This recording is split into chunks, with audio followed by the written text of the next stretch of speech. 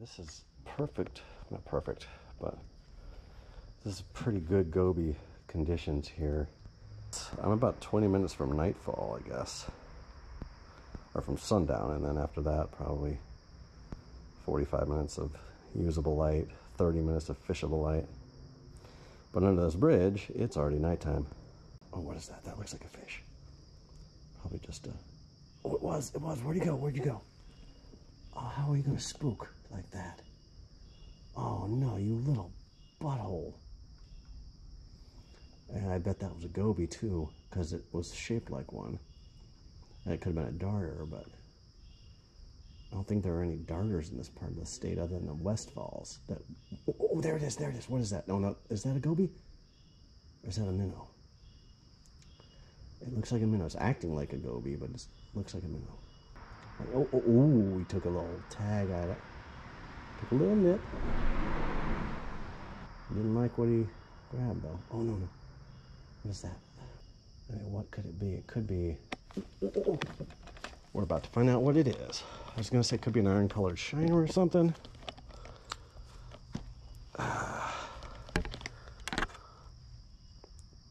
If it's what it looks like, it's a freaking mosquito. So you can see it. It's a freaking mosquito fish. Are you kidding me? Really, you made me work that hard, and you were that reticent to bite, and you're a mosquito fish. You little... Yeah. Had me really excited. Oh, and I hooked the net also. Well, you... I might hate you.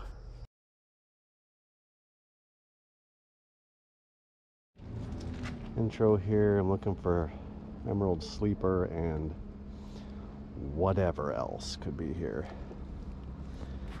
As has been the theme of the weekend, it looks absolutely horrible. The visibility is so low. These got to be shrimp, right? And these tiny little things darting around the bottom. Visibility is terribly low. Yeah. Oh, there's something. What is that?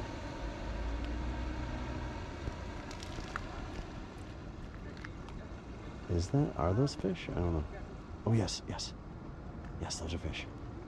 Come on, or shrimp. I guess they could be shrimp. I can barely see anything more than 3 inches into the water. And also, it's very low tide. Very low tide. So... went out there, tried to walk out to where the rocks are, which would be perfect sleeper slash goby habitat. But the rocks that they would all be hanging around with are all out of the water because of the low tide. Whereas I didn't see any rocks in the water. Alright, I found a spot that actually has rocks in the water that I can see about an inch or two. What is that? What was that? That was a little fish that came running off the top of a rock. One just came at me, bro, and I pulled it away. It looks like a sculpin. Why did I pull it away? Doesn't look like a... He's light colored. And you know what? I think I need to put a shrimp on too, because spiny cheeks, they kind of demonstrated sometimes they'll be fine with worm. Sometimes they only will touch a shrimp. And these are definitely not jump onto worm. Now I see a fish now. It's big, like 3 inches, 4 inches, maybe not 4. The exact size and shape I would expect an emerald sleeper to be. Very thin. He already sees it and he's turning away. Oh, I think that's one right there. It's absolutely a sleeper. Oh gosh, yes, I can tell. I can see his flat head. I came back. I got a larger bait on a 22, and it is gone from the spot. But I think it's right here. Oh, there's another one. Let's see if this one... I mean, I don't know that this is a sleeper, but it's another fish. This is about half its size, though. I think maybe this bait's too big for him. He doesn't want it. I just cannot believe I found at least one, maybe two, and they won't freaking bite. This. Oh, what is that? That looks like a sculpin. Man, that's a really big, that's probably just a Frillfin Goby. This shouldn't have any problem taking a shrimp. This thing's huge. What is with these dang fish, man? Oh, you got it. And I somehow missed him. Else he didn't get it. I saw his gills flare as he engulfed it, or I thought. Now I can't even tell where his head is. Oh. There he is. He turned on it, and it wasn't there. So I was trying to bring it around to his head. Got it. It sure looks like a... I mean, that looks like... I'm sure it's a Frillfin Goby. That's probably just what it is. Yeah, that's what it is. It's just got a saddle on it. That's obnoxious as crap, man. And this, ladies and gentlemen, is what's known as the usual suspect. You see the salty water. So that's actually a lot cleaner than I thought it would be. Yeah, it's a Frillfin Goby. Love for it to be checkered, but it's, well, it does have a checker. I mean, that's not usual on the sides, but I think it's going to be different. And I'm also, I think, checkered or more southern Florida. I'll check it out, but pretty sure this is just a routine, regular old Frillfin. Let me get the number of rays there. All right. So I definitely found the Goby spot. 3 potential sleepers. Well, there's 2 of them over here, I think. Now I'm going back to worm, big worm, on a 22. This is getting ridiculous now. I'm seeing so many of these that I assume are the same as the big ones I saw in the deeper water. And they're just laying there on the ground, doing nothing. I don't even know if this is a fish. It's shaped like a fish. It's just kind of swaying back and forth a little bit like it's a leaf, though. Oh, no, it is a fish, and it took the bait. Oh, what is it, though? Oh, it's a killifish.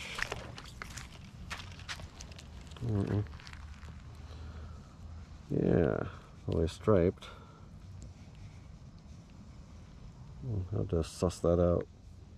If you see it, suss that out later. Pretty big little bitty thing. Oh, well, now let him eat the friggin' Tanago. You're an idiot, dude. Alright, it's a female. I don't remember. I think it's gonna be a long nose. I think that's the long nose mark. Female stripes are just straight stripes. Horizontals. And depending on where the mouth is. And I don't remember which is which, but could be either one where I am. Interesting, very cool.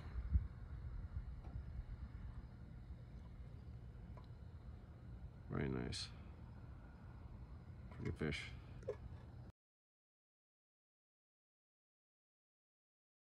Alright, I see some interesting fish here. I'm pretty sure these are all just going to be killifish.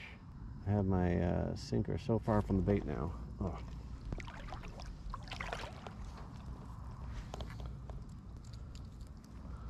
Right. A mullet?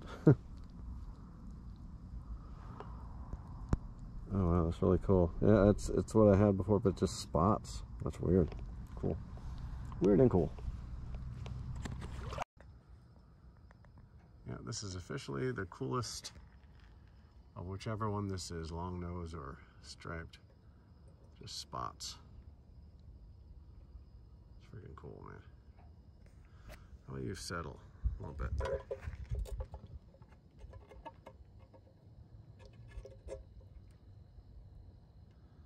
Cool pattern. Oh yeah, thanks. Oh, get the other side there. On the shade, yeah, really cool.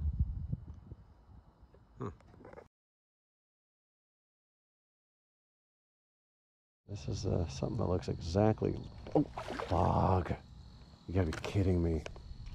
These two giant horseshoe crabs just swam up. One's plowing the other. Oh my gosh, my heart just jumped into my throat. That is definitely a goby. But what kind? That's the question. Oh my god, this water's so horrible.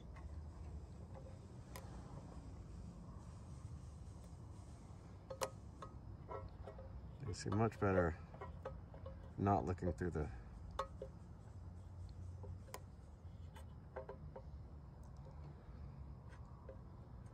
For the love of God. Looks like it might be... Oh wait. Like I've got eyes on some bars there. Vertical that like it's making me think, what do you call it? Naked. But those little dashes make me think code. One is a repeat, one's a lifer. That's interesting. I'm just so freaking happy I finally got one. This looked like the one that I was messing around under the rock a long time ago. Oh yeah, those are definite, what you would say, code marks or whatever. Oh, there you go. Good. Gobies are so hard to get. The pictures on. There we go. Yeah. What do those dashes mean? That's what that is. Oh, it's not what I'm looking for. But I am always looking for a new species. Well, it's not what I was targeting. I'm just, I'm too tired to show my elation. But, yay.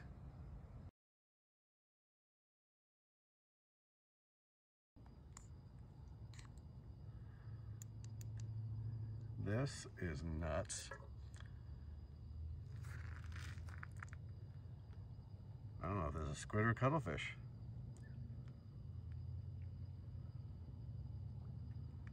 Got him out of the water on the 22 for all of about 1.5 seconds. Fell into the net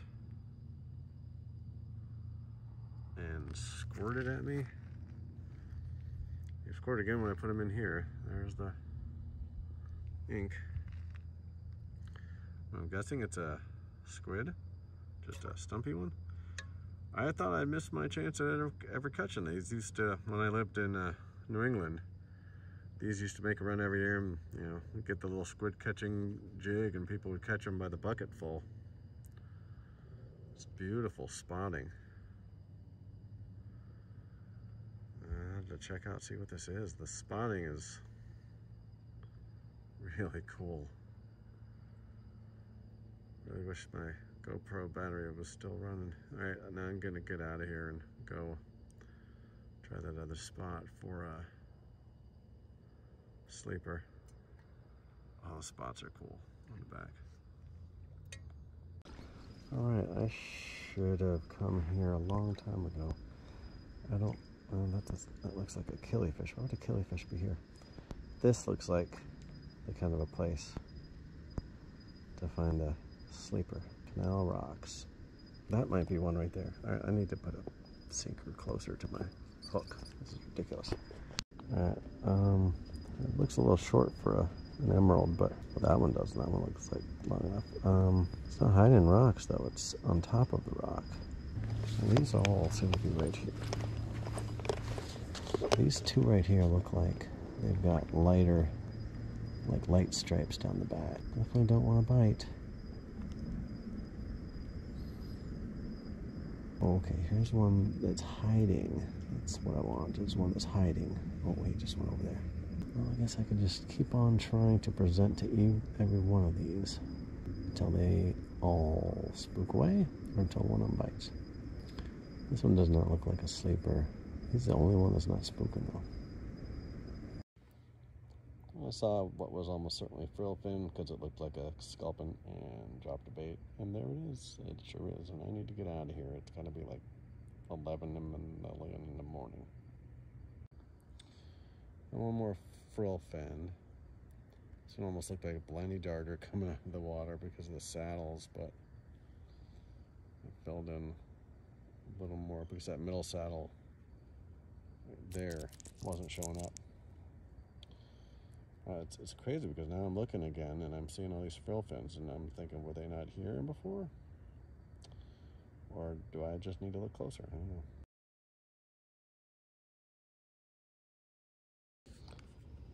All right, this took forever. I thought this was my emerald sleeper. I don't know what this is. This is so cool looking though. Let me put it in the tank and see what it looks like. That's freaking awesome looking. I don't know what it is, but it's cool. I wish I had repacked my battery correctly. So that's got white spots on its face, meaning that I got the wrong one. I don't know what that is, but that is freaking insane. It looks so much like the right shape and everything from the top. He came out about 1,000,000 times. No, about 4 times. 3. I tried 4 times. Once he was just lying out. All right, let's see that side again.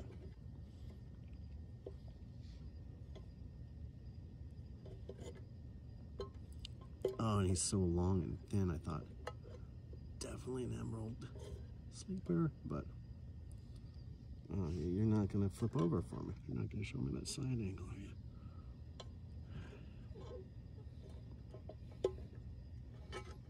Maybe I need to give you, there you go.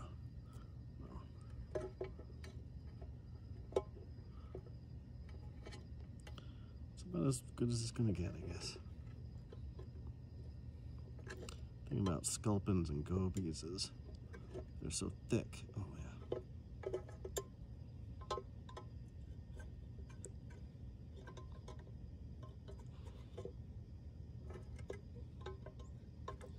All right, that's almost certainly a lifer, unless it's just a big version of the one I caught down on the beach. I don't know. That is freaking insane, man. That's so beautiful. There's something under a rock that was playing with me too, and I think that's a crab, but I'm gonna go back and try to get it too.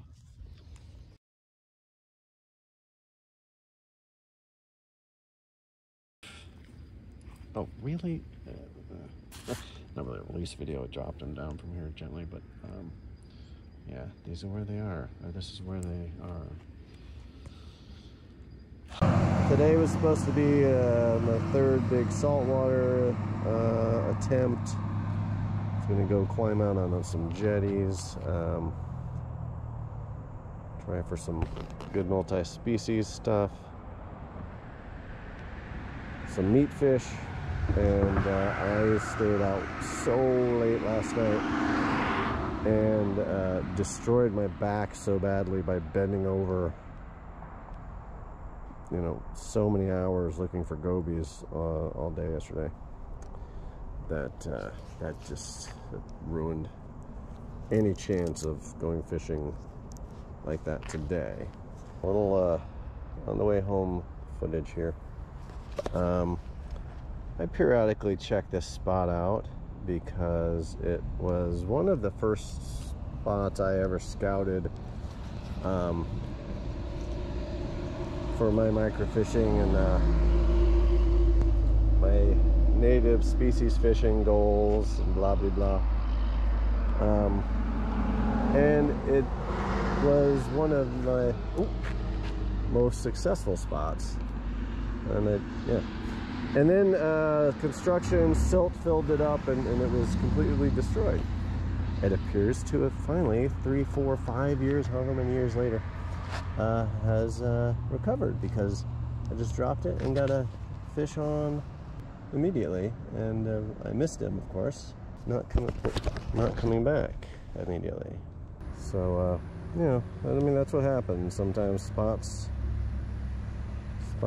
the great spots will disappear. Spots that don't exist will suddenly become spots, depending on the different changes in the water level, plant growth, everything.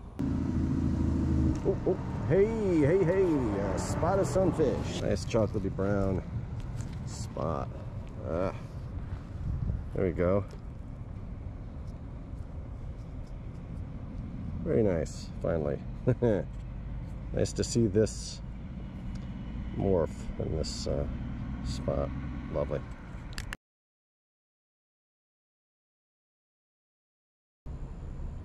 Oh, oh, whoa, whoa, whoa. Oh, you gotta be kidding me. What? Oh, if only I had the 22 on that one. That was a big old flyer, probably. It might have been just another spotted sunfish, but like a 5-incher. Could have been a bluegill, could have been a muddy. He took that down too, man. I mean, the bobber was gone. Ooh. There we go. All right, 22. All right, hoping that the quadruple-sized bait will overcome the fact that he's been on the hook 4 or 5 times. There we go. Well, that was a spot as well.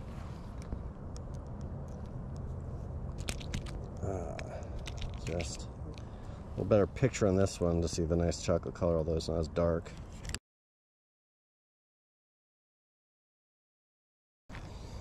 All right, one of my better March trips, I guess. You know, very few fish, but that is my that's going to be my approach this year. Sort of, you know, took a half step down into it last year, and that is not being concerned with getting the most species in a day, only being mission critical on the lifers, trying to add those. And if it's going to be a lot of long days like I had this weekend, like I had, you know, at times last year where I don't catch anything for a while, for a long time, but in service of the goal, trying to get a life lister. So we'll see how it goes this year. Hopefully it will go like this weekend, only without the frustration I encountered on spring break of Palooza. And all right, look forward to it. Hope I have some good videos for you.